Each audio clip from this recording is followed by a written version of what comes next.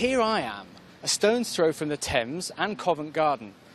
I'm intrigued to know how they've managed to do this in the most expensive and built-up area of London.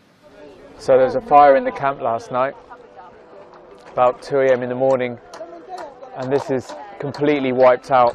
Some claim it to be a beautiful statement cementing London as one of the world's greatest cities, while others think it's an extortionately expensive vanity project. But what do Londoners really think? We're here at the south side of the proposed bridge to find out. No? Okay, well let me explain it to you. So just here, they're proposing to build a 100-foot wide bridge across to the other side that will be entirely gardened so that people can walk across. Do you think that would be a nice idea?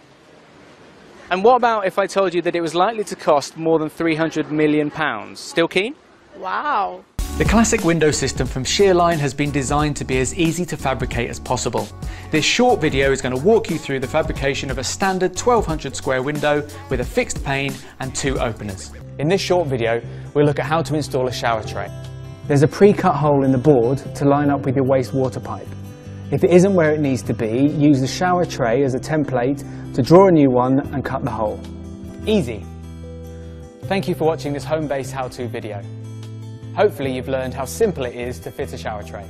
And there you have it, a complete Shearline classic window fabricated and glazed on one workbench.